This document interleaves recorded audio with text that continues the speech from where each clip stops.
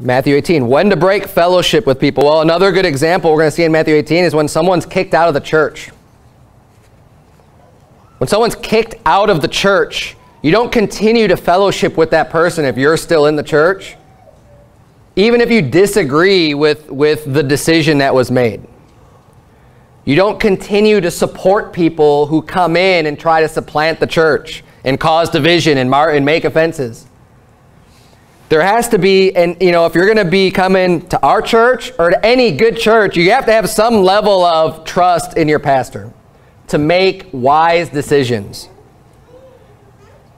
Because that's the reason why they're put in that position to begin with.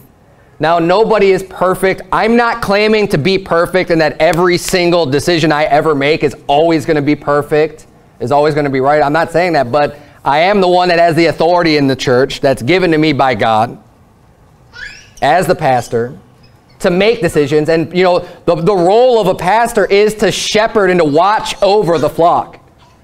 And the whole congregation is the flock, and the pastor is the one who's tasked with making sure that wolves don't creep in. It's my job to be trained in this area to watch and be able to identify people who are wolves that are trying to creep in. That's my job. Now, everyone should be aware of that and know what's going on.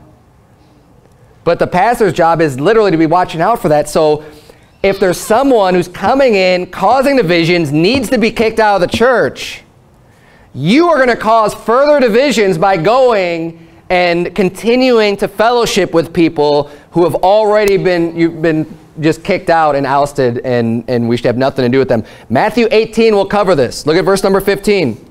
The Bible says, moreover, if thy brother shall trespass against thee. So this is talking about two people in church just having a dispute amongst themselves. But this is one example of church discipline.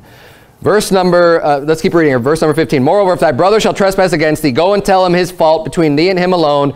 If he shall hear thee, thou hast gained thy brother. But if he will not hear thee, then take with thee one or two more, that in the mouth of 2 or 3 witnesses every word may be established. And if he shall neglect to hear them, tell it unto the church. But if he neglect to hear the church, let him be unto thee as an heathen man and a publican. Verily I say unto you, whatsoever you shall bind on earth shall be bound in heaven, and whatsoever you shall loose on earth shall be loosed in heaven. So the Bible's saying, let that man just be like some unsaved person out in the world. This isn't someone you're going to be spending all your time with and being best friends with. Just let him be unto you like a heathen. But that's if they reject the church. They've gone through these channels. Now, this is one example, but this can also be applied to other people that are thrown out of the church, not necessarily because of some problem they had with another church member, but for other reasons. We're going to get to that here in a minute. Turn, if you would, to 1 Corinthians chapter 5. Because in 1 Corinthians chapter 5, it gives us a list of people that we should not be fellowshipping with as well. And this gives us some very good examples of people who actually aren't welcome in church. I've been receiving emails this week, and just to let you know, I don't know if there's any extra motive behind this or not.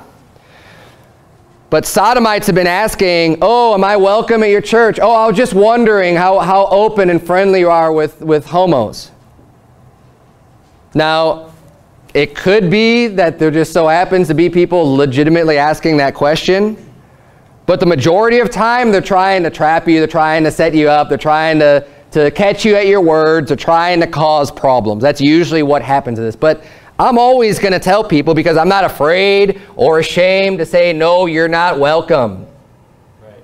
And you know what? That's where this church stands. Homosexuals, sodomites, fags, dykes, lesbians, queers, whatever you want to call them, they're not welcome here. They hate God.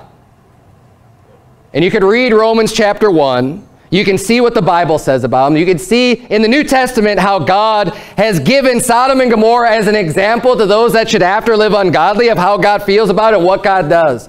God's law, the perfect law of God, puts a death penalty on homosexuality. Okay? And we're not going to allow perverts and pedophiles to come into our church to defile the church. Not going to happen. Not welcome.